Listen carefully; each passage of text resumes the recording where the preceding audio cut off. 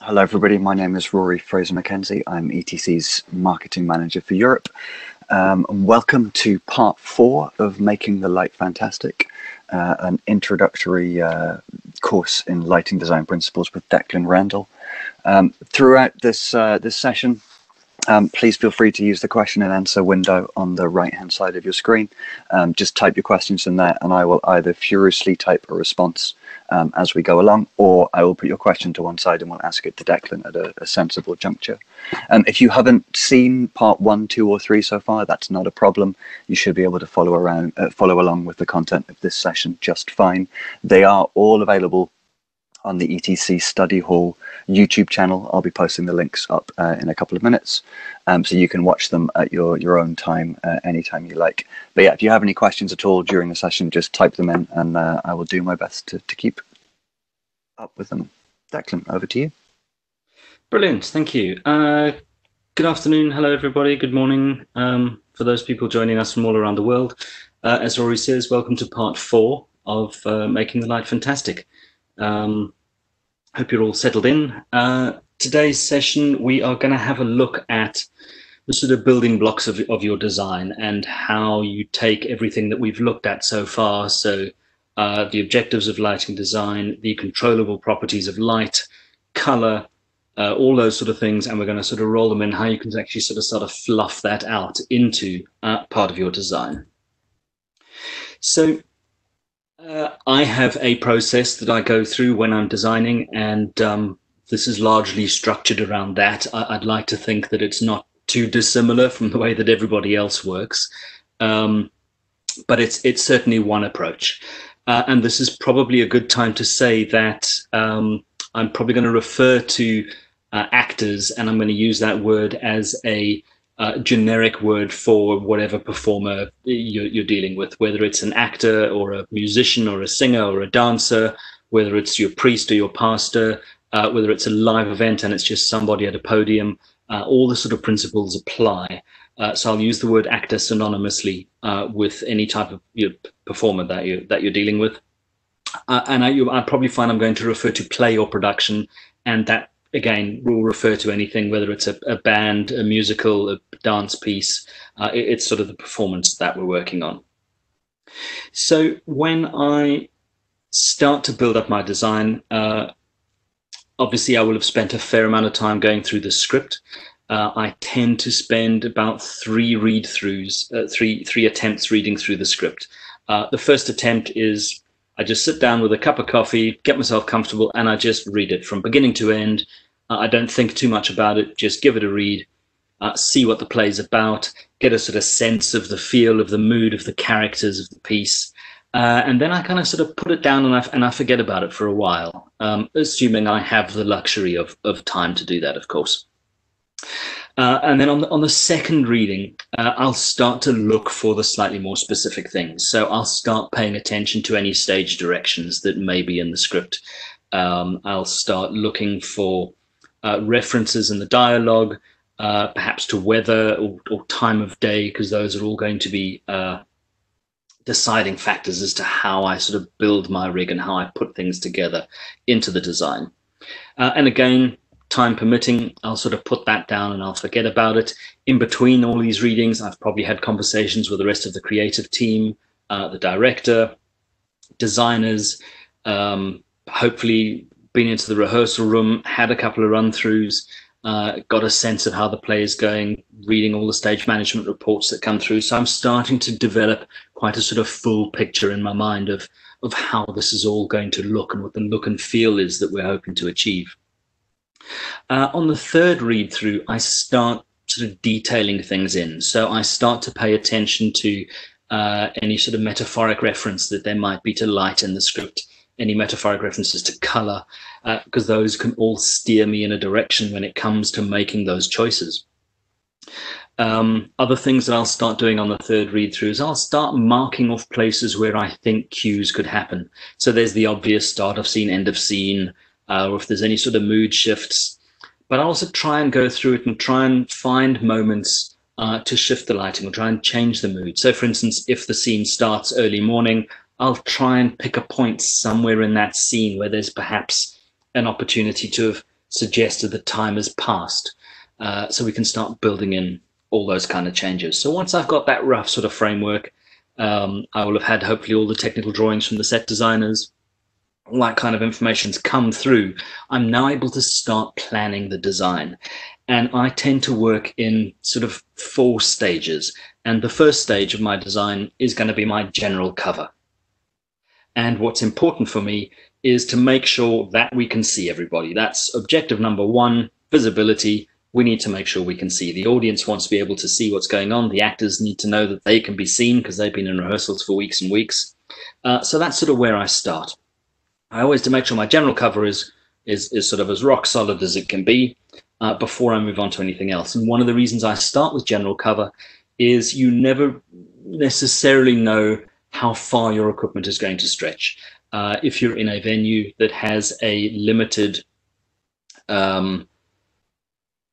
number of fixtures, then obviously you need to plan this quite carefully. You may have a big budget to rent stuff in. You may not have a big budget to rent stuff in. So starting with your general cover, at least you know your sort of bases are covered. The next thing I then have a look at is I go and have a look at my specials. Are there any areas that need to be isolated?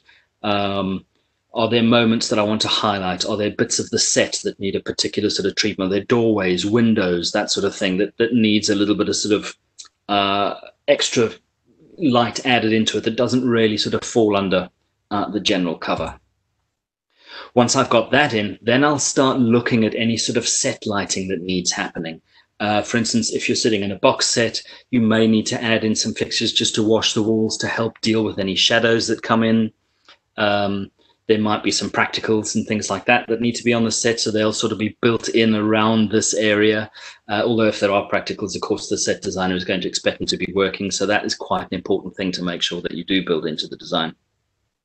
And the last thing that I then have a look at, I have a look at effects. So anything that's sort of cherry on the top, nice to have, not essential, won't be make or break, but it's something that could just make an extra moment. And they'll be the last little things that go in.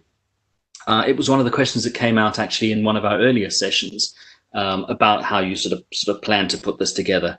And Rory raised a really good point that what he likes to do is make sure your general cover is done. And then if you're really short of equipment, pick that one effect, pick that one moment in the play. That's important, and make sure you do something to accent that and sort of highlight that moment.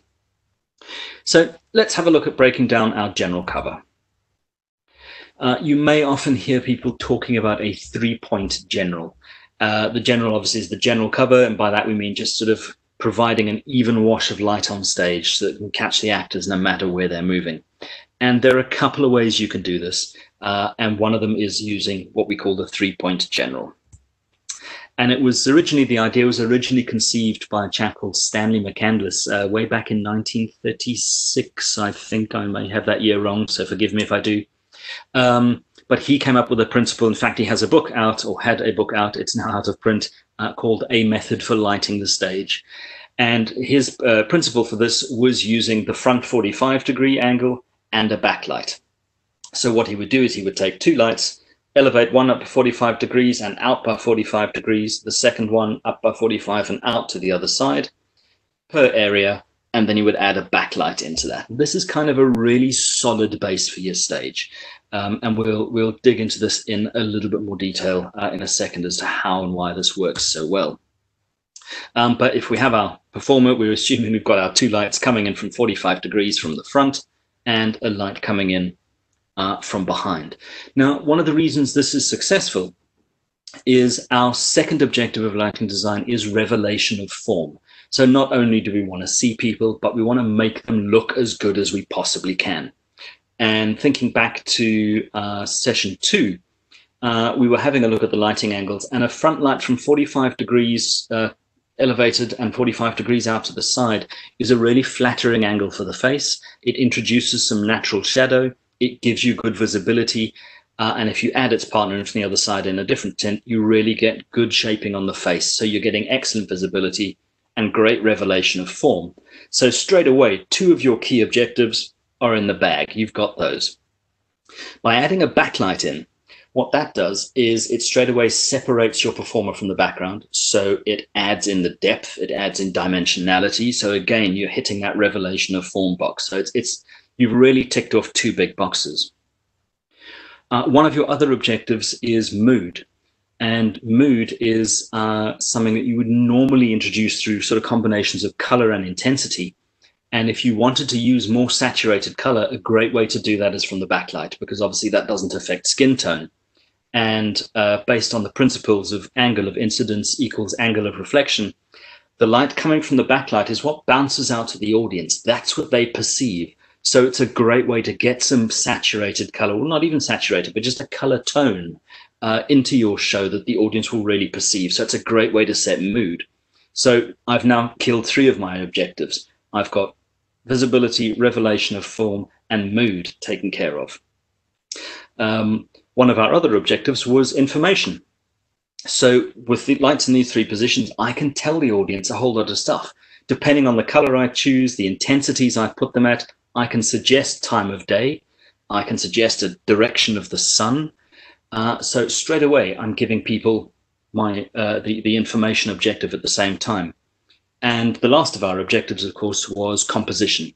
And using this system, depending on how you balance the areas, which areas are brighter than others, you can actually create some very pleasing looks on stage.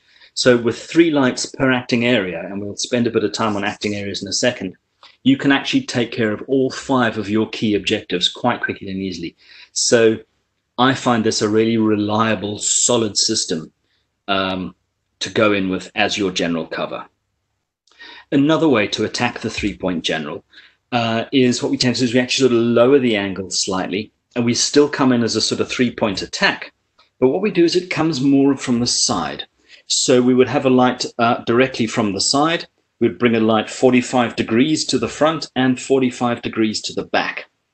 So you've still got your 3-point cover, but you're now coming in from slightly lower angles. So you're probably a little bit less than the 45-degree overhead. You might have dropped them down just a little bit. So you're coming in from the side front, from the side, and from the sort of back side angle. So again, you're taking care of your visibility, you're taking care of your sculpting and your revelation of form. Adding in the same matching set from the other side gives you the opportunity to introduce color, mood, tone, information, all those kind of details can sort of layer in. I would probably still add a backlight into this situation because I'm a big fan of backlight, and because of that great way that it introduces a saturated color appearance to the audience, I find it particularly useful. So those are the 2 sort of approaches that I would take, and a lot of them tend to be governed in the style of the production and the sort of design of the production and the space that we happen to be performing in. But as a general rule of thumb, what I will always do is I will always chop my stage up. I'll divide my stage up into a series of acting areas. And this is one graphic that sort of shows that, and I'll sort of break them down into downstage right, downstage left, downstage center, mid right, center left, up right, center left. I give myself nine areas on stage. And for me, an acting area is anywhere between 2.5 and 3 meters in diameter. So that's between 8 and 10 feet, I think, in diameter. So that's sort of how I divide that up. So if you're on a big stage, you may end up with more than just 9 areas. But this sort of gives you the idea of how I sort of chop that stage up into bits. And then for each acting area, I take whichever model I'm planning on using, either the Stanley McCandless 3-point general or the other 3-point attack. I don't think it's sort of really named after anyone. I'd love to take the credit, but I can't, I'm afraid. And then I will allocate that system to each of these acting areas. And then I know that I'm sort of slowly building up my general cover. So if we have a look at a different sort of stage layout, here you can see they've taken 6 areas across and 3 areas deep. So it's obviously it's either a much wider stage or they wanted their areas to be slightly smaller. Now, the only problem the only reservation I would have about using this system is I always try and divide my stage into an odd number of areas. So it'll either be 3, 5, or 7. And the reason for that is it'll always give me a central area, particularly downstage. downstage center is probably one of the most important areas on stage. If something important is going to happen, it's probably going to happen downstage center. So it's great to be able to have a system that you can quickly isolate to those areas.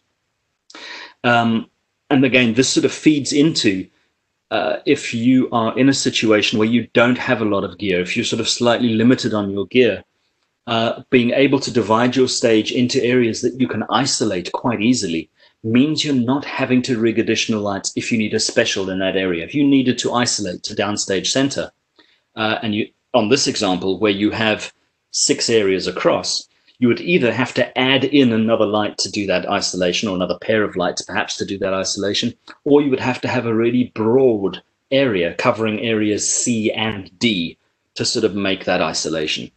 So I always like to go with an odd number in terms of my acting areas. It just gives me a little bit more flexibility. So this is sort of something slightly closer to where I would end up. I'd probably go 5 wide across the front, and then as it narrows at the back, I'd close that down. I am losing the central area in the middle, but that's probably a calculated risk that you'd probably be okay to do on something like this. So if we just come back to our sort of simple example, we can start, I flip my stage out, and this is where I start to sort of allocate fittings. And at this point, I'm still sketching on a piece of paper. I haven't actually sort of committed any symbols to a plan yet. I haven't started stenciling anything in or drawing anything in on CAD. It's all sort of rough sketches and models at this point. So the first thing I'm going to do is add in my first front light for my first area at 45 degrees. And obviously this drawing is not to scale, and the position of the lights is not to scale. It's just a reference for myself to see how sort of stuff is going to be laid out. And obviously the first thing I want to do is I want to add in the complementary lights that are coming in from the other side. I add that in, and for each area I'm going to add a backlight into that area. So I now have my downstage right area covered with my 3-point general. So I want to pull that same system all the way across the front. And there you can see we've added in 3 front lights from the one side, 3 front lights from the other, and the 3 backlights coming in from behind. So that's my first bay taken care of. All 3 acting areas of my first bay, my downstage bay, taken care of. And all I do is I just replicate this system as we move up stage. So there you can see we're adding in the same system for the mid-stage areas, and then again the same system for the upstage areas. And you can see quite quickly how the size of the rig starts to increase really, really quickly. That as you add in these areas, the number of fixtures you need can actually sort of grow quite quickly. A lot of this, particularly on the backlight side of things, has been made a lot easier with LED lighting coming in. Because before, if I wanted a 2 or 3 color wash on stage, that would be 2 or 3 fixtures backlight for each area, and you can imagine how quickly that sort of packs out your rig. Whereas now we can compress all that down into one fixture that offers me some form of color control. So again, I could leave it just like this. I'm sort of ready to go. I've got my general cover. I know I can isolate areas. I've got some color control on the backlight. I've got some intensity control, but I would always tend to take it another step and add in some side light as well. And I always like a bit of side light. It gives you really great sculpting, and it's a great tool for particularly telling time of day, because you can really set quite strong directional sources of light coming in. So I'll allocate some side lighting for the downstage bay, and whether that's on a vertical dance boom or a dance tree, a lighting tree, or whether those are pipe end fixtures rigged above, that will depend on the style of the show and the nature of the set and the venue and all those kind of choices. But once I've got those in, again, I take that system and I track it back across all 3 bays. And that's sort of my basic general cover. Once I've got that down, I can then start looking at adding in some specials, adding in the effects, adding in any set lighting and any extra sort of treatments that may be needed. So we've kind of become used to, from all this sort of exposure to film and TV and stuff that we have these days, we've kind of used to the concept of a close-up. If the director in a TV or a film wants us to pay attention to something, they just zoom in and focus in on that person. The problem, of course, in theatre is we can't do that, because your audience's field of vision is the whole stage all the time. So if we want them to focus on something, we have to have another device. We need a mechanism to tell them that that's where they need to look. And for us, that's a special. So, and that could just be something as simple as, raising the intensity of one of the areas on stage and dimming down everything else. It might be a color shift. There are a number of ways we could do that. Or, of course, you can add in an additional fixture for a particular effect, for a particular look. So specials can be used to isolate someone if you really need to pull down to something. A special is a great way to do that. Because your acting areas tend to be quite big and they tend to overlap each other on your general cover, they're often not great for isolating someone. If someone's having a really important moment, it's probably worth adding in a special that will actually do that particular job. And when I say about adding in a special, it doesn't necessarily mean another light for that job. If you have some moving lights in the rig, perhaps it's just repurposing one of the existing moving lights that are available on the rig. It doesn't necessarily just mean a standalone generic fixture. We can also use specials to emphasize something. If there's a moment that's happening that's important, we want the audience to look at that. Specials are a great way to do it. And I guess I'm kind of going to throw a follow spot into the sort of category of specials, because that's exactly what they do. They tell the audience where to look. They highlight the person that's most important on the stage, and that helps to sort of guide our eye. So a follow spot definitely falls into the specials category. And of course, they can be used to either draw or divert your attention from what's going on stage. Then I tend to come around and I'll have a look at set lighting. And of course, the pictures I've chosen are both sets that absolutely needed to be lit. So perhaps not the best example to have used. But this is where, once I've got my general cover, once I've got my specials, I know that my core bits of storytelling, I've got those in the bag. Then I can sort of zoom out and look at everything from a distance. And you can say, okay, where are some holes? What else do we need to add in? Are we adding in some light streaming through the windows? Are we adding in extra lights through doors to suggest there's another room on the outside? Are we just adding in some soft floodlights and battens and things into the rig just to wash the walls to help get rid of any shadows? So they all sort of fall into the set lighting category. So they sort of nice to have. You'll survive without them, but it's kind of a nice cherry on the top. And the last thing I look at, budget and time and everything else permitting, will be our effects. And effects for me can include sort of things like gobos. Now, you'll know from the previous sessions, I'm a big fan of gobos, love my gobos. I don't think I've ever lit a show that hasn't had gobos in it. I also don't think I've ever lit a show that hasn't had some green in it somewhere too. But gobos for me can be part of effects. That's something that you don't necessarily need, but that is nice to have. And again, all of these are sort of ranks that can shift around depending on what you're doing. If, for instance, you were doing a piece that didn't have a set per se, you're in sort of more of a black box environment, then perhaps your effects become slightly more important, because now you may need to suggest a window by projecting a gobo, in which case I wouldn't leave that to last. I would kind of sort of pull that up the rank a little bit more. I'd still make sure my general cover was done, but then maybe things like gobos, windows, they start to sort of creep up the list in terms of degrees of importance. Other things, so that can be projected effects, fire, water, rain, and again, a lot of this comes down to the sort of narrative and comes down to the information aspect and how much additional information you feel you need or want to be able to convey to the audience about what's going on.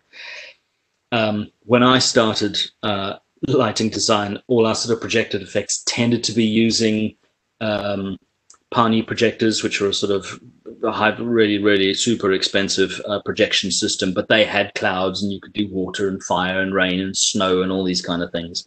They were basically the next step up from the old Strand Pattern 252 series, which I think the GAM Scene Machine did a similar kind of thing.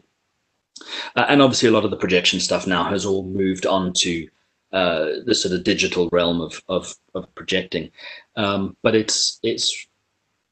I like sometimes going back to the old way of doing things because there's something quite quaint about it. There's something quite theatrical about them, sort of being sort of slightly less realistic and slightly more stylized.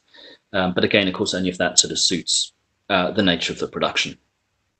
I mean, for water, for instance, if you want some reflected water, there's nothing to stop you from having a little pan of water backstage and bouncing a light off it and actually getting some real water reflections happening.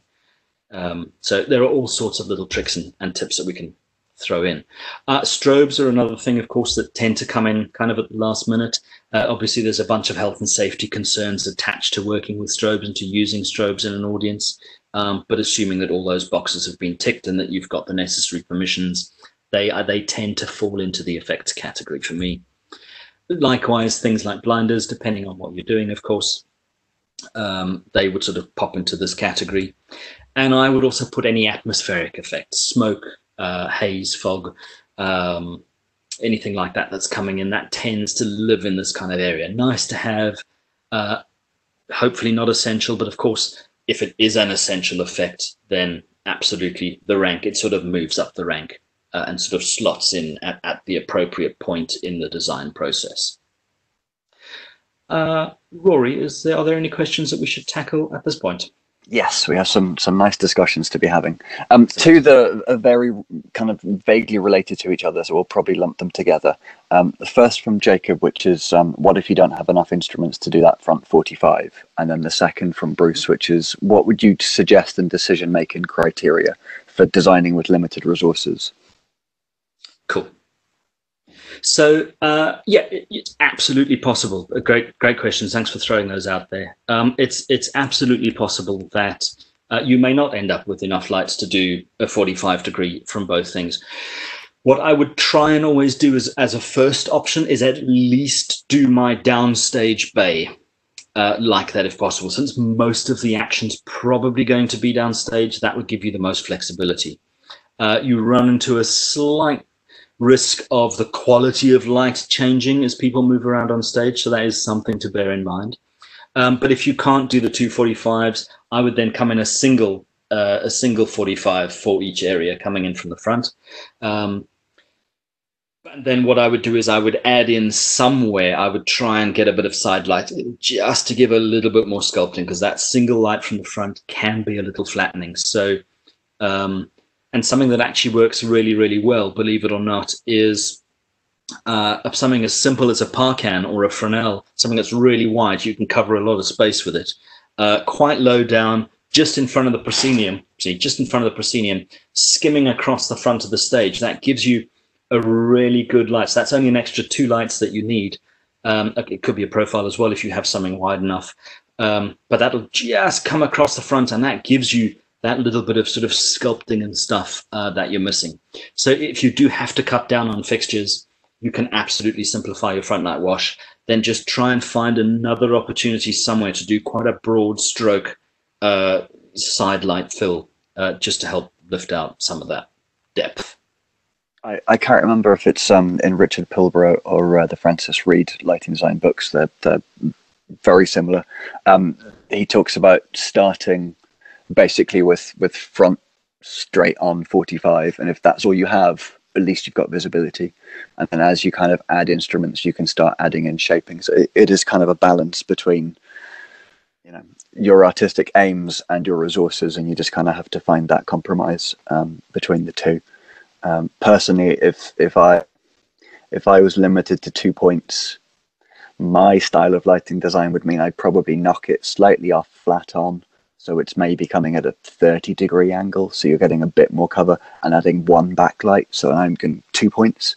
But yeah, it's a balance with what you have and what you have control wise, and you know what you're trying to achieve in the context of, you know, the play, the dance, exactly. the whatever. Some of that is also dictated by the style of the piece. You may not need to have full perfect, you know, all singing, all dancing cover from the front, in which case it might be okay to have a little bit of shadow coming in from one side. So it's kind of on a sort of show by show basis. it always, I've read obviously Richard and Francis's books as well. And I've also seen some of Richard's lighting plans. And Richard likes to do 7 lights per area. He pops a light per area to cover every angle. He does 2 from the front, a back, a top, and a couple of sides. Where he because he gets the budget. He does get the budget, so that's always good. So someone has just kind of added in another really valid point with this, that often the number of circuits that you have, particularly in small venues, is a limiting factor, and that's when you start looking into pairing up fixtures, or having to repatch halfway through if it's a particularly small venue. So yeah, that can be a limiting factor as well. Absolutely, good point. Joseph then kind of asked, have you considered alternating what side the warm light comes from as you move further upstage? So I kind of countered with it being a bit odd as you move upstage that your actors further upstage would look like they're being lit from the opposite direction as downstage. So he's said that in an extreme example where the wash is generally one colour, then the light on stage come from predominantly one direction, which is why he thought it might be a good idea to alternate. But obviously it makes it harder to keep track of things. But anything to add to that, Declan? Not really. It's always tricky. I mean, yes, I kind of sort of see the sort of logic behind that choice. I would always tend to keep it consistent, and for no reason other than it helps me with my sort of mental organization of the rig. And when I start numbering things, that I know that it's 1, 2, 3, 4. 11, 12, 13, 14, and they're all sort of systems coming in from similar sides, have a similar sort of numbering system. So that there's a little bit of that sort of creeps into it as well for me. My advice, Joseph, would be to try it on a show when you've got a lot of time during tech that you can go and recolor everything and repatch it if you don't like it. I mean, again, the ideal way, of course, to experiment with that is using some LED on the rig, where you can very quickly flip colors around if you need to. I mean, in an ideal world, the 2 lights at 45 degrees, you actually double up the pair of lights in each side. So you have a warm and cool coming in from each side. I mean, this is if you had all singing, all dancing, no budget limitations, no time constraints, etc., etc. You would then double up, and they would have a warm and cool coming in from each side. So you could absolutely swap things as you go. Again, that's something that has now fallen away with LED, of course, because you can keep your 2 45s and just change color directly from the fixture. 2 other comments that are kind of vaguely related to each other, so I'll lump them together. And Peggy asks if you could talk about suggestions for how you focus the 45-degree front lights. And Misha asks, what are the best types of fixtures for front 45s? Would profiles or ellipsoidals be best? So tackle that one first, because that's quite an easy answer. Yes, I would tend to always use profiles or ellipsoidals coming in from the front for 2 reasons. One, because they are capable of projecting a clean beam from a greater distance. There's not a lot of flare and stuff, so you have more control. Plus, with the shutters and things like that, you have a great deal of control over those fixtures, which is what you want. In smaller venues, that may become a Fresnel, may become a PC if they're available. But ideally, my front of house tends to usually be profiles or ellipsoidals, something that gives you the maximum amount of control over the beam. Then to get back to Peggy's question about focusing. So what I tend to do is so on my plan, I've divided the stage up into acting areas. When I go into the space to do a focus session, I mark out marks for myself on the stage. I put a center down, and depending on how big my acting areas are, I then put a mark on the center for each of those areas, if that makes sense. So I tend to do a center mark, and then I tend to go out by sort of put a 2-meter mark, a 4-meter mark, and so on and so on. I sort of space myself. And then I line myself up with that. And I tend to normally stand a good ½ meter, so a good couple of feet from the edge of the stage, because the actors don't generally come right down to the front. And if they do, if their feet lose a little bit of intensity, it's not the end of the world. The key obviously is intensity on the face. So I tend to sort of find a sort of happy medium. I'm not quite center of the acting area, but I'm sort of just front of center of the acting area. And that's where I'll set the hotspot of the fixture. So I find the center of the beam, and that sort of centers to my face. And then I sort of if I need to shutter in or soften the edge on the focus, I tend to do that. And the one thing I like to do is, as I've focused light number 1, I'll put that at 40%, and then I'll bring up light number 2. So I've got a bit of a visual reference in terms of overlaps, and I can make sure that it's all fine. And then when they're all focused across, bring them all up, and I tend to just do a little wander across the front of the stage just to make sure that I'm not feeling any obvious dips in the light intensity. It's always good, and that's why it's another good reason why it's good to be in the rehearsal room, meet your company, get familiar with the company, get a sense of how tall your actors are. If you're a particularly tall person and you focus for you, that's probably not too much of a problem. If you're a shorter person and your actors are taller than you, you need to bear that in mind and tend to make sure that you sort of lift the light up to cover a sort of face that would sit sort of above yours somewhere, and set the center of the beam that way. I'll just tag on something that if your front of house fixtures are source for LEDs or color source spots, we sell an accessory that we call the smooth wash diffuser that isn't bought very often, but really should be if you're using it front of house. And it's designed to take what is a very, very flat beam from an LED profile, and it gives it a cosine distribution, so it gives a bit of a hotspot. And this means that if you focus your front of house wash sharply, hard edged on your shutters, and you butt them up against each other, and then you go down and you drop the smooth wash diffuser in, and it diffuses it perfectly, and you've got a wonderfully even front of house wash that any novice can focus very, very quickly. So that's a top tip product wise. Tied into that, Connor is asking, Declan, how much overlap would you normally recommend when focusing a front of house wash? That's a tricky one. It starts to become a sort of a feel thing, but it's typically about a 30% overlap, I would say. When you're focusing, you're concerned with something called a beam and a field angle. And if you look at any specifications of a fixture, you'll see in the specifications they'll always, normally the angle that's listed will be the beam angle, and sometimes if you're lucky they'll list the field angle as well. I believe we list both on our specifications, but I know that's not for everybody. But basically your beam angle is calculated from the center of the light moving outwards to the point where the intensity of the light from center reaches 50% of what it is at the center. The field angle is then that bit that goes from 50% down to 10% of what it is at the center.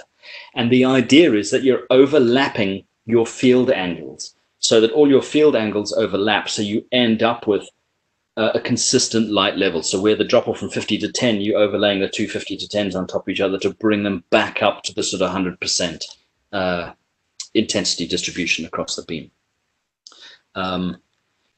Is one way to do it. The other way, like Rory says, if you're using the LEDs, you can actually just do hard shutter cuts and actually cut that cut sort of quite cleanly, quite tightly off against each other, and then just diffuse the light.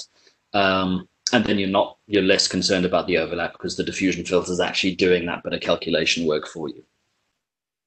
The big advantage of doing the shutter cuts to each other and then diffusing is it also gives you a single shadow, which if you're trying to recreate something quite naturalistic and we're trying to suggest that there's sunlight, a single shadow goes a long way to helping sell to the audience that there's just one sun that's lighting the scene.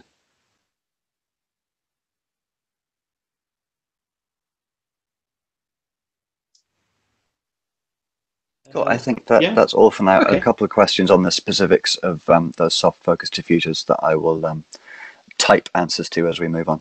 Cool. Alrighty. Moving on. So one of the things that I sort of think about when I'm planning the design is what I call motivating light. What is the motivating light? What is shedding the light on this scene? And that really is your information objective. So when I'm going through the script, I'm looking for this information. And basically, you're motivating light. You're asking yourself, what, if any, is the light source of this scene? Is it natural light? Is it artificial light? What are you actually trying to convince the audience is lighting the scene? And you sort of make your choices based on that. So, for instance, if we have a scene and somebody's sitting and there's a table lamp sitting next to them, that table lamp is our motivating light. We want to convince the audience that the light is coming from that source. So that's our motivating light. That's what's driving the scene. So the first thing we're going to do is our key light, our main light lighting the performer, needs to come from the same side as that motivating light. And obviously we'd try and match its color. So most sort of table lamps are sort of slightly warmer. So we tend to bring it out. So that guides which side of the stage our warm light is being keyed in from. And then the other side is just sort of fill light. And that's basically what you're saying is, so if our key light is here and that light is lighting the space, the rest of the light is sort of bouncing around the room, and that's what's sort of lighting the rest of you. And that's your fill light. So it's just filling in the shadows, adding, you know, a little bit of light so people are not sort of only lit from one side. So a lot of those go a long way to help you making your decisions. Find your motivating light. If it's daylight and there's no obvious indication on the set, or there's no clear reference to it in the script, that's great, because you get to decide which is east and which is west, and you can then set your lights accordingly. If you decide the sun's going to rise on stage left and set on stage right, that's absolutely fine. You have that power to do that, and that steers your color choice, and it steers the choice of where you're going to place your fixtures. I mentioned that when we're sort of going through the script, you're looking for a couple of things, and obviously a lot of playwrights put some stage directions into the script, and I find stage directions really interesting. And here's just a really simple one. Lights fade up to reveal Susan sitting alone at the kitchen table. It is early morning.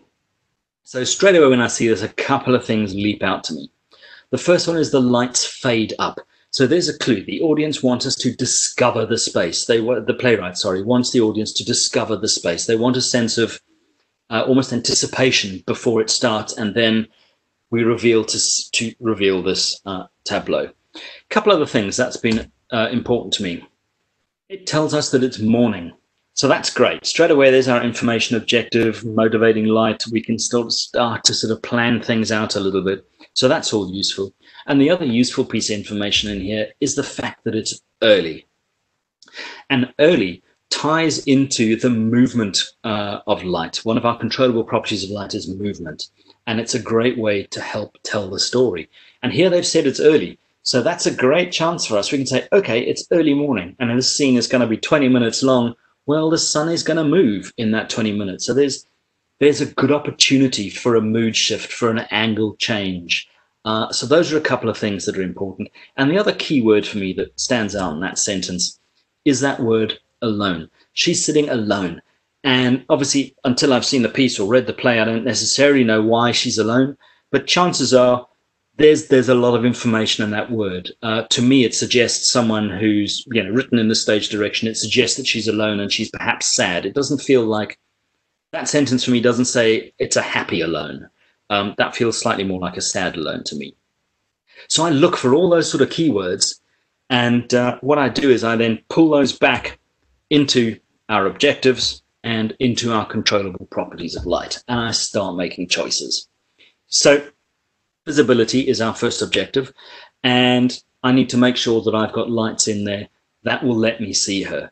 Now, when I start making these kind of choices, because this point in the play, we're just revealing her. She hasn't said anything yet. Susan's just there on her own. It's an opening picture. It's a tableau. It's that one chance we get to say to the audience, this is our world that we're creating, and this is the world that you are watching. So visibility doesn't have to, in this instance, necessarily mean face. It just means we need to reveal Susan alone, and if possible, we can set the time of day. So revelation of form, we can decide how we want to reveal her. The mood, kind of clued in there from the alone, so I would tend to pick colors that are slightly colder for this, you know, to help sort of suggest that sense of alone. Composition, obviously, we're going to try and make the picture look as good as we can. And then we need to convey bits of information. The early morning being the bits that we need to convey. And that's going to be an angle choice and a color choice that'll help sell those two things. So with those controllable properties, I can sort of feed those into each of the objectives, and I can start to make choices about where I want to put lights and how that's going to reveal the scene. So I've got a couple of examples here. So here's the first one. There's Susan. She's alone at the kitchen table. I've got a single source coming in through the back window. It's not actually lighting her. It's missing her. So what it's doing is it's casting her into silhouette. Again, it's a choice. You know, Have we created visibility? Yeah, to a certain extent we have, because we've revealed the shape, the outline of someone. So we've created a bit of mystery. So we're starting to suck our audience into this world. And all I need to do then, just before she starts speaking, is just add a little bit of front light, a little bit of soft glow. There's a little bit of low 45 coming in there, just to pick out that face. So we haven't changed the feel of the sunlight that's coming into the room. We've just added a little bit of a glow onto her for that moment. The other option is to really flatten that backlight so that it actually does light her, that it actually does silhouette her. So we start to sort of pick out a little bit more of her in this moment. And again, that suggests something even slightly earlier in the morning, because the angle of the sun is much, much lower. Our other choice is if we bring something in from the side, and you can see how just changing the angle has changed the whole feel of the scene. Our focus on her is now completely different. We're starting to get a little bit of face, which is interesting. So we can straight away see, we can start to identify. This is a much cooler light source. So for me, has a sort of slightly sadder feel, or perhaps a slightly earlier morning feel, or perhaps a more wintry morning feel. In those stage directions, there was no reference to season. So there's nothing to stop me from using season as a metaphor for her for her loneliness, and by sort of lowering the color raising the color temperature, sorry, and just getting that light a little bit cooler, helps to sort of drive that story forwards. And again, just adding in a little bit of fill light, just to sort of catch the face and just add a little bit more. So another option is light coming in from the other side. Again, not really lighting her, but what this is doing is, for me, this highlights the fact that she's alone, because what we've done is we've pulled focus onto a part of the table where perhaps we would have assumed somebody used to sit. So perhaps this is setting up the fact that maybe somebody has just passed, and that was sort of their place in the house, and that's why she's looking there. So straight away, we've given the audience a whole lot of information, just by swapping the angle and determining on what we're lighting. And of course, if that was it's probably looks like quite a light reflective surface, we'd probably get a good amount of bounce coming off of that table and actually still lighting her face, probably more so than it looks in this rendering. Again, another option is to flatten that angle right down and actually do cast a light onto her. This one for me, though, feels less lonely. I don't get the same sense of loneliness here that I've had from all the others, because we're revealing a bit too much of her, I feel, for this moment. But again, it's a sort of personal choice. So we could completely flip it on its head altogether, and we could just have a single sort of downlight, suggesting that there's sort of a pendant over the table. Again, suggests for me a sense of loneliness. It doesn't quite convey the sense of early morning, so I'd probably want to add in a little bit of something through one of the windows, just to ground that scene a little bit more. We spoke about adding specials. So here I've taken that top light and I've just kind of closed it right down. So now we really have isolated her. But what we have done at the same time is we've highlighted that book. So now we're telling the audience that's important, that there's something there that's going to connect to the rest of the play. And these are all really simple little changes, but the message that we're sending to the audience, I think, changes quite drastically each time. And here's a combination again, light coming through window with a little bit of top light on her. So again, highlighting the empty chair, focusing on her with the book in front, we're starting to tell some stories. So normally what we would do is, of course, it's very unlikely you would just have a single source coming through the window, particularly if we're trying to convince the audience that this is part of a realistic scene. We're starting to get into a bit of realism. So we would have our strong shaft coming in through the window, and I've added just a little bit of top light in at the top just to sort of fill the space out, just so the audience can reveal a little bit more of the set, but we're keeping the highlight on Susan so they know that that's our point of focus. And what I would probably do is I'd actually probably take that one step further. I'm not quite sure how clearly this is reading, but I've actually graded the top light a little bit, so it's sort of slightly cooler on the one side, slightly warmer on the other, just to sort of help pull our focus back towards Susan. There we go. And again, same image, just I've changed the angle of the light source. But again, keeping it fairly warm. It's quite a cool source, but it kind of suggests a sort of sense of sort of early morning and longing. Then in this next one, I sort of changed it up a little bit, and I've actually added, surprise, surprise, a little bit of green coming in through the window, and that's a very pale green. If anybody knows the color steel green, it's Lee 728. Definitely one of my favorites. So here we've got this, and again, there's a graded sort of shading on the floor from the top lights. But 728 is a natural enough color. It's just sort of off-white to the green, so it suggests something a little bit untoward. It suggests something unnatural. It's a little bit uncomfortable. So again, it's another choice that you can sort of throw into the mix to help drive that story forwards. And there we go. And then I took a little bit of creative license here, and I wanted to show you just how drastically you can change this. We're no longer early morning at all, but now just by adding in a dynamic element, I've got a sort of window projection of a gobo coming through. I've now just located her in a really seedy part of town. Maybe there's a horrible nightclub or a bar or something happening outside the window. I hope that flashing animation was visible for everyone. I know it doesn't always read all that well, but just a simple change completely changes how you can drive that story forwards. And it's actually one of my most favorite experiments to do with lighting students is I hang a window on stage and ask them to tell me as many different stories as they can about the space just by changing the way the light interacts with the window. So when you start sort of cueing your show, you've made your choices, you've focused your lights, you're now sitting down at the console and you're ready to start sort of putting your cues into the show. For me, generally, there are three sort of types of cues or three sort of styles of cues that you're likely to sort of start plumbing in. The one is what I would call a sort of punctuation cue. There are your focus pulls, and there are your mood shifts. And these are kind of sort of how I sort of map these out. When I'm going through the script, I've got my own sort of form of shorthand and things that I use, but I sort of map them out. I go, here's an important moment, that's a punctuation. We're going to just pull the focus across to the other side of the stage. For this moment, that's your focus pull. Or there's about to be a big fight. We're going to change the whole mood of where this is going. That sort of becomes a mood shift. So your punctuation cues are things like your start of scenes, end of scenes, and I'll include blackouts as sort of one of your punctuation cues, whether you're fading to blackout or whether it's a snap to black. Blackouts for me are kind of like a palette cleanser. It's a moment where you can just say to the audience, right, here we go. We're wiping that scene done. That was our scene. We're going to just sort of wipe the board clean and we're going to start again. And that for me is what sort of blackout says. So that would be one of your punctuation cues. Obviously, anything on a musical accent or a beat, that would be a punctuation.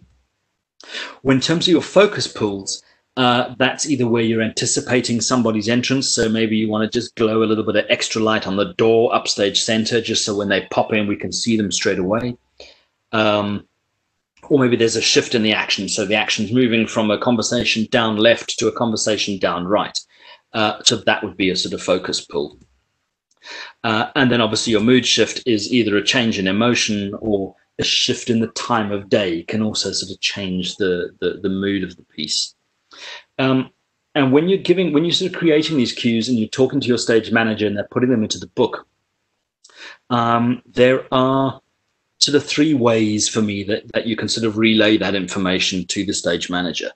The first is obviously you can give them the starting point for that cue. You can say, I want cue 12 to start here when they say good morning, for example. So that's the easy way to do it. The other way you can do it is you can give your stage manager the completion point for that cue. And that for me tends to be for your focus pulls. So I would say, look, this cue needs to be complete by the time John enters upstage center. And then the stage manager will go, okay, well, this scene is 1.5 minutes and the cue is 35 seconds. So I'm going to call it here. And then they can kind of pop the cues in that way. Probably the trickiest cue to place are your mood shifts. Because what happens is mood shifts generally happen over a slightly longer time. They tend to be slightly more subtle and run for sort of longer periods. And within any crossfade, whether it's a 5-second crossfade or a 5-minute crossfade, there's something that I call the point of acknowledgement. Is that moment in the shift of light that your eye actually clocks the change. You go, oh, something's happened. And that on your mood shifts, for me, is what you're placing. You're trying to place that point of acknowledgement. And that's a slightly trickier thing to do. And that's the one that I find tends to sort of move around most during tech and has it sort of time adjusted the most, will be the mood shift, just so we can try and hit that point of acknowledgement at exactly the right moment in the script where that mood has shifted. Another little thing I want to have a look at, someone always says, oh, how do you talk about lighting? And how do you sort of convey your ideas across to directors?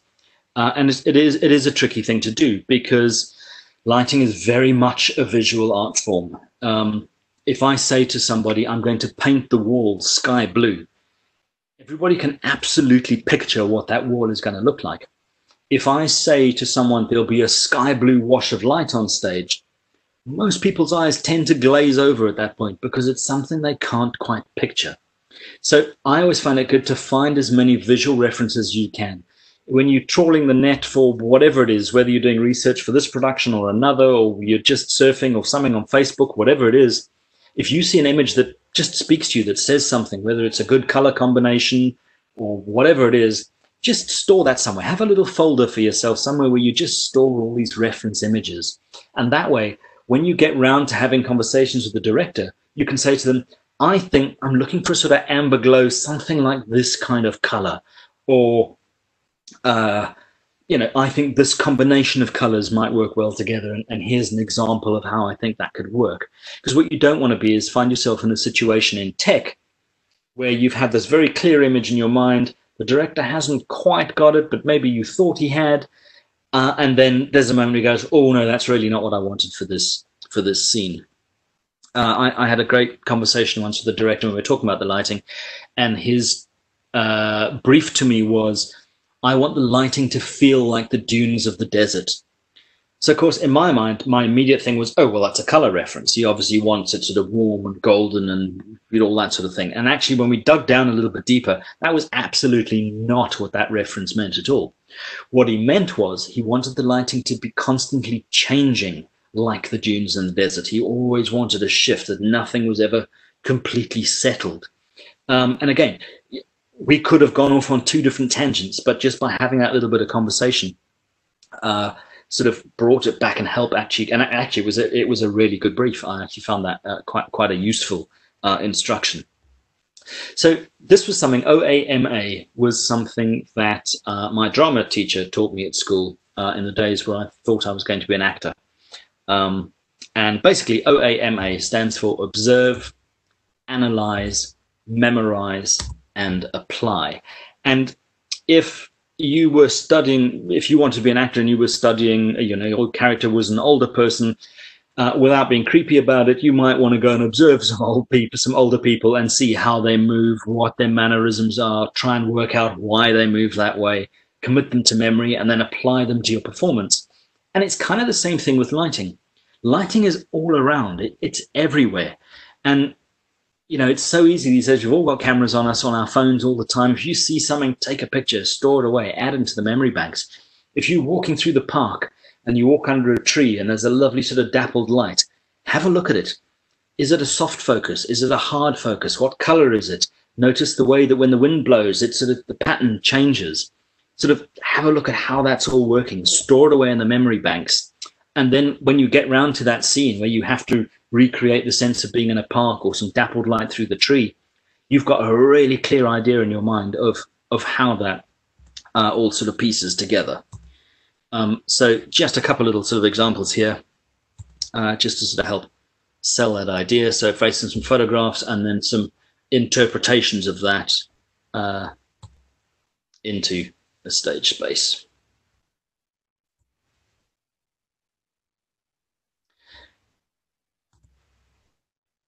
And that sort of really brings us to the end of part 4. So I welcome any questions that you have. While we're doing questions, I'm going to quickly pop up another poll for anyone who didn't get a chance to fill in the poll at the top of the session. I'm going to see if I can get that running now.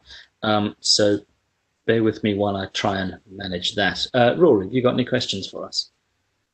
Sure. One that really touches on something that you were just saying there, which is from Katie. What if you've assumed something from the script, like Susan was lonely? You base your lighting choices on this, and then the director has made a completely different artistic choice. um, oops. Yeah, I mean, look, there are some things in there that are still consistent. The fact that it's early morning, that probably hasn't changed. So at least some of your decisions will still be valid. 9 times out of 10, the only change between a sort of lonely and a happy feel is going to be intensity and color, and probably mostly intensity. So for most things, you'll probably be fine. Hopefully, you will have seen a rehearsal before you get into tech. Hopefully, when you start lighting is not your first point of discovery. Sometimes it happens that it is, but hopefully you will have caught that in time to be able to make a change. But again, 9 times out of 10, directors understand that, you know, it's part of your creative process as well. So for me, a big part of it is, if something's gone wrong, put your hand up and go, sorry, completely missed that moment, my fault, give me 2 minutes, you know, and let's fix it up. Or take a note and maybe just tackle it the next morning in the notes session. Don't be afraid to sort of put your hand up and go, sorry, completely missed that. That was me. I'll fix that as soon as we can. I replied in text that this is why meetings between creatives are really important, and also a really good reason as to why visualizers are a useful tool. For lots of people were asking whether that was augmented. I believe that was a capture file, wasn't it? That was a capture file. We did try and put that into the augmented, which I'll actually pop up on the screen now for you quickly. Let me just change slides. There we go. So that augmented Light Lab file you can download. We actually did try and put that model into augmented. Everything worked except for Susan's hair for some reason. Augmented doesn't like hair. So Susan was feeling very bald at the table, and that felt like it was telling a completely different story. So that was actually a capture file that we used for that. What's the next one that makes sense? Leah has more of a comment that I think is really valid to what you were saying there, which is that he sometimes cheats, and the directors that he works with aren't very good at describing things. So he asks them to bring pictures of what they're imagining, and I think that and several people have been complimenting you despite me telling them not to. That the way that you are verbalizing what you are describing or trying to achieve is better than most, and it pains me to say it. So I think that verbalizing visual things is very hard, particularly if you're not from a lighting perspective, or even photography and film background. So visual references are very useful.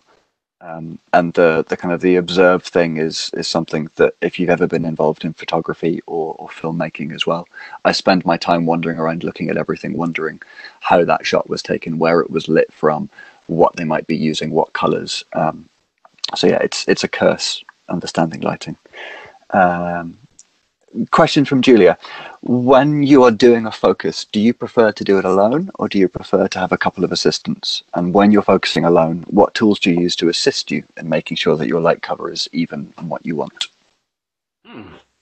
I'll be honest and say that it's been a long time since I've had to focus anything alone.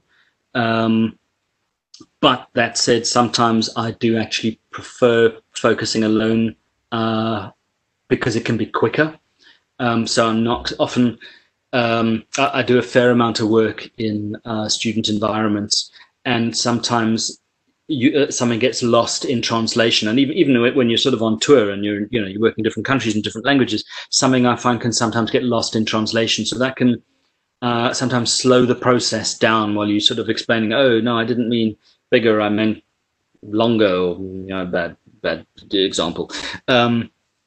So, but where possible, I would try and have assistants, and ideally, I like the assistant to be someone who works at the venue and someone who's going to be on the show, where possible. So, preferably, whoever's going to be operating the show for the run should be there in the focus, because if they know how everything's been focused, you've got a pretty good chance that they will be able to reset the focus if it gets bumped, or they have to do a gel change or a lamp change. Of course, those are all things that are slowly becoming things of the past. Or something gets knocked with a piece of scenery. So I find having someone who's going to stay with the show, helping is hugely advantageous.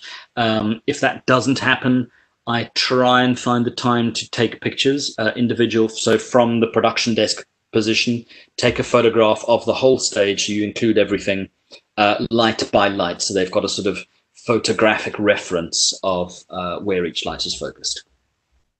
If it's a show that's going to sit down for any length of time or go on tour, there will normally be a bit more sort of documentation attached to it than that. But at the sort of very least, I try and at least leave somebody with a set of photographs.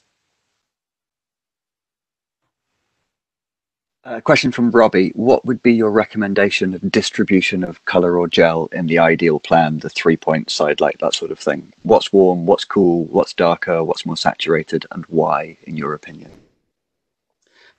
So I would tend to, I don't know why, but I tend to always put the warm coming in from stage right, so house left side. I don't know why. That's always my sort of instinct until I sort of step back and have a look at it and go, is that right for this piece? And then I might sort of shake it up a little bit.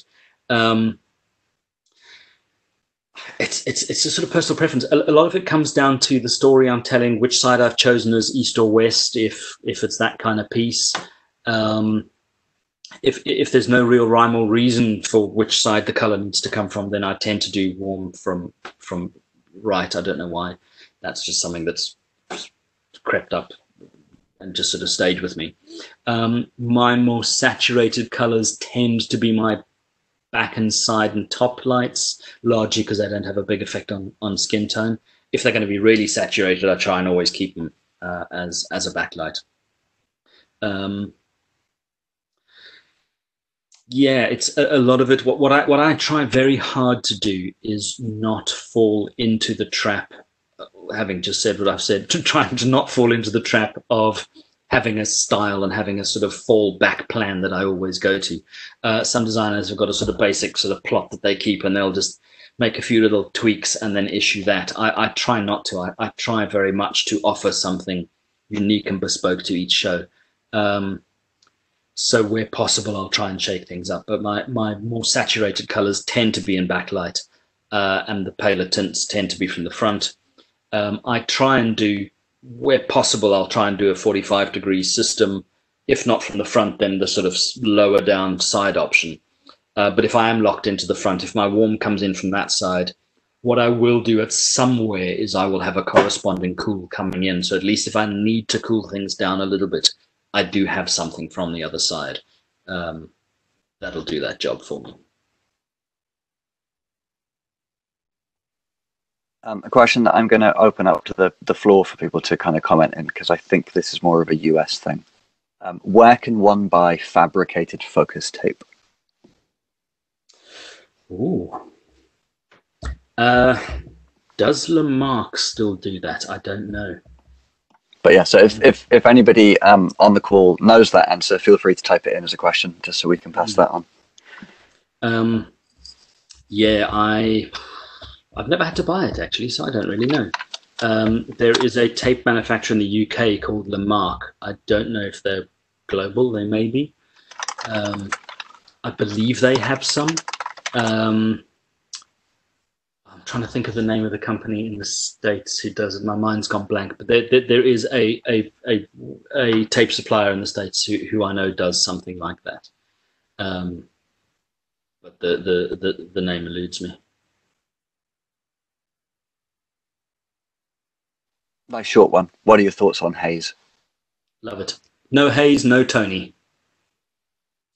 But again, everything obviously has to be used in moderation, and if it's right for the piece. Haze is not always right for everything. Haze is a great way of sort of, sometimes it can draw attention to the lighting, which may or may not be what you want. It can sometimes very much help with focus. A nice strong shaft of light coming through a window looks so much better when there's a little bit of haze in the air. The trick for me is getting a good haze on stage. So you don't just have what looks to be a little sort of steamer puffing away in the corner somewhere. Getting that real even distribution of haze on the stage is important, and it's difficult to do. Because somebody opens a door somewhere, or the aircon changes or kicks in, or somebody sneezes in the front row, and I find it changes the way the haze behaves. So it's tricky, but if I have a choice, haze is normally up there as being one of the things that is part of my design. Follow-up question to one of the earlier ones. Can you explain what fabricated focus tape is for? Sure. So basically, a fabricated focus tape is basically a tape it's a sort of tape that looks like a tape measure, really, and it's got sort of meter or foot markings on it, depending which version you've got. And you would run that down on the stage across the front and probably a center strip and strips up the side, just to give you sort of reference points, so that when you're making your focus notes, you can say that light number 1 focuses downstage from the 5 meter mark to the 3 meter mark, and as far as upstage as the 2.5 meter mark. So it gives you a sort of means of documenting quite accurately with measurements how the lights are going to be focused. That's normally something that's done if they're expecting the show to go on tour quite a lot. And the sort of focus is going to need to be repeated again and again and again. What we've done in the what we used to do, I haven't seen it done in a long time, but we used to tour with what we call a focus cloth or a grid cloth. So we would actually have a huge piece of cloth, just a sort of light piece of muslin or calico, that was the footprint of the stage. So we would rig everything, and so the show would be rigged, focused, and lit. And then before we take it out, we fly the lighting bars down to a sort of 1 meter trim height, turn them on, and on this cloth, we actually draw the shape of where that light beam falls on the cloth and any sort of other information in that circle. So when we get to the next venue, rig the lights, plug them in, set the trim to a meter, turn them on, and you have to line them up with their corresponding circles on the grid cloth. Take the bar out of trim, and the rig's focused. So that's another quick, easy way to sort of do on the road focuses.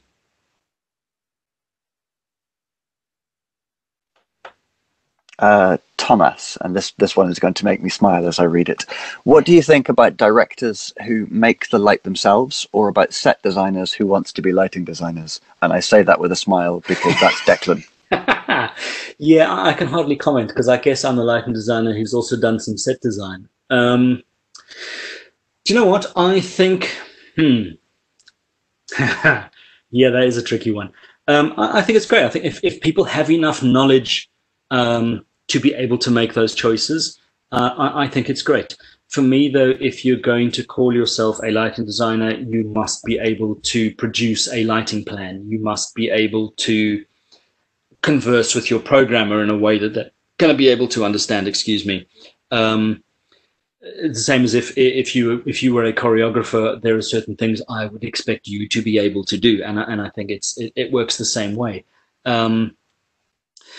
Where I think it's a gray area is where the director will rely on the in-house technician to basically have come up with the rig and the design, and they sort of just talk them through the programming and then take the credits. Yeah, it's a bit of a gray area there. But, you know, I mean, I've also directed, and I'm sure that upset a whole lot of people as well. So I can't really comment because I don't think there's any problem having a number of strings to your bow. Joseph is asking, have you worked in venues where front light couldn't come from a front of house position and needed to come from over stage? And do you have any tips for this? Yeah, there absolutely, and certainly in some of the older theatres in London, front of house positions just didn't exist. And you know, you have the option, you can suspend a piece of truss coming in from the front, but it sometimes becomes tricky to focus. Because you can't get ladder access, everything has to be moving lights, so that starts having impact on budgets, etc., etc. In venues where you don't have front of house positions, there'll normally be box boom positions or sort of slot positions on the side of the auditorium. So basically that then steers the decision. So instead of coming from the front 45, it tends to be the side 45 angle. So you just make that modification. And again, I would still divide the stage into areas, and I would still light from the side, area 1, area 2, area 3, area 1, area 2, area 3. The angle of the fixture changes slightly. but not too drastically. So yeah, it happens. You'll get there, and it just means that you change your approach slightly. Sometimes you may want to then, in that case, if there is a circle rail or a balcony rail, you might want to consider putting something on there that'll just help to get rid of any horrible shadows to keep them at low levels, but it'll sort of fill any holes that might exist. Yeah, it sometimes the venue makes those choices for you, and you kind of just have to sort of roll with it. When I started out as a lighting designer, I used to panic a lot. You come to venues, no front of house, and you're like, oh, what am I going to do? Or the set designer's got mirrors everywhere, and you're like, oh, the floor is white, or whatever it was. And I find the more you do it, the less I'm sort of bothered by that kind of stuff. I'm like, oh, all right, the walls are white and the floor's white. Well, okay. Oh, there's a ceiling. No, okay, whatever. We'll just and you just adjust, and you just you do the best you can with what you've got.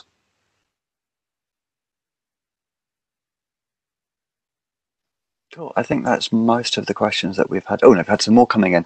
I will just kind of dip back to something that Ashley added when we were talking about communicating with directors about your plot and what you're planning.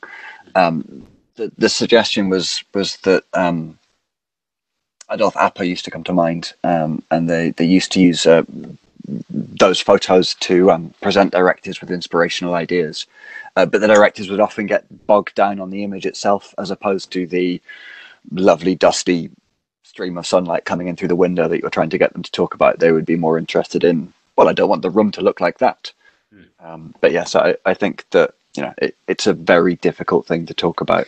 It is a very difficult thing to talk about, and that's one of the reasons why I'm always visualizers for my personal use are fine. I'm always nervous to present a visualizer to a director. Because the colors don't necessarily render all that accurately. And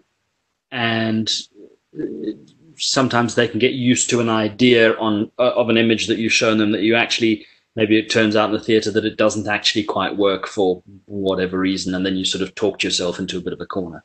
So yeah, it happens, but I think most times you can normally get yourself out of those sort of situations.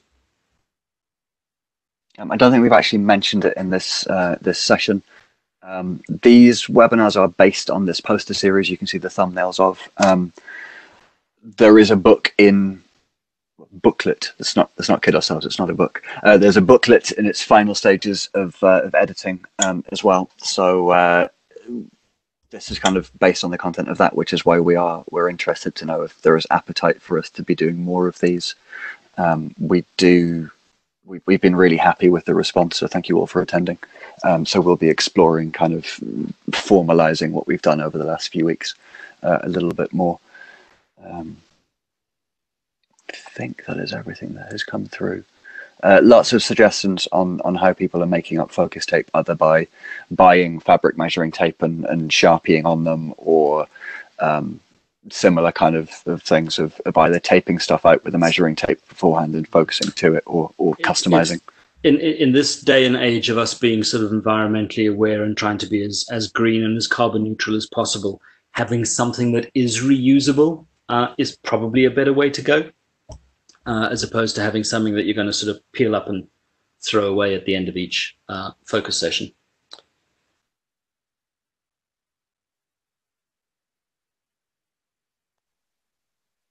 Phil's just asked, any tips for integrating follow spots into production? Or why not to use them? I love a good follow spot, and I put the word good in there. I'm not a big fan, unless it's the style of the show, of the sort of traditional, quite low angle, and follow spot angles tend to be quite low. They're about 30 degrees. Quite sort of low front light, sort of follow spot for me is less interesting. They are a great way of, they're sort of movable specials, really, aren't they? So, if you need to pick people out that are sort of moving around, they're a great way to do that. I'm a big fan of using beam lights as follow spots. I think we chatted about those in session 2. And then I tend to sort of bring them up to a slightly steeper angle, so it's slightly more dramatic. But again, that's a style choice. It doesn't work for everything. But yeah, I don't have a problem with follow spots. The big thing for me with follow spots is you are absolutely at the mercy of your follow spot operators. If you're doing a show and there's some bad sound, so a microphone is late, or there's feedback, or the speaker crackles, or whatever it is, everybody notices. The audience picks that up straight away. There's very little. In fact, there's probably nothing that an audience will notice about lighting. You can have a blackout somewhere where there wasn't supposed to be, and pop the lights back on, and most of your audience doesn't actually notice. The one thing they do notice when it goes wrong is bad follow spotting, to the point that it actually becomes a gag, and that's obviously what you don't want. So you are absolutely at the mercy of your operators. But if you've got good operators and good equipment, I have no problems in putting spots into shows at all. And in fact, something that's becoming quite popular, if you're running on the EOS system, is people are starting to put pucks up in the follow spot booth, networked into the system, and on their screen they just have their dedicated cue sheet, so that they're all tied into the lighting system. So as the lighting operator is running through the cues, their cue sheet is also advancing through the show. And I think that's a great way to sort of start integrating technology and getting spots into the shows, and sort of killing two birds with one stone. So as you're lighting, you're also just getting those spot cues sort of loaded in as part of the show content at the same time. I think also I'll add into the fact that, as this is aimed as a beginner's guide, getting the job of being a follow spotter is an incredibly great way to get into lighting, because you spend your entire time on headset listening to people with more experience than you, and you having an appreciation of what the lighting designer might be trying to achieve when they give you your cues. They'll really appreciate the fact that you want to know more. It's a great way through. We recently launched a podcast series that we're calling On Headset. The first set of which is called the Billington Files. It's been designed as a way for high level EOS programmers to kind of challenge themselves. And the concept is we've taken a recording of a lighting designer, Ken Billington, and his lighting team as they work through technical rehearsal. And the idea is to see if you can keep up with a top level lighting designer. And starting out as follow spot operator is a way to achieve this without getting lost behind Ken Billington. Or that sort of access is a really great way to kind of ingratiate yourself with your local lighting team. And everyone's looking for, as long as you're nice and interested. Loads of people are asking me for the link for the Billington Files, so I will now dig it up while Declan talks about it. So the Billington Files, just to continue on that, is the first of what we're hoping is going to be a series. We were fortunate enough to record Ken Billington lighting Me and My Girl. And the series is called On Headset. And I see Rory's just posted the link now. It's now in the chat channel for everyone. It's on the homepage of the main ETC website as well. Yeah. And they're great. We're slowly going to add more designers in from all around the world, from different countries, doing different styles. And it'll be a great way for you to sort of practice your sort of programming chops.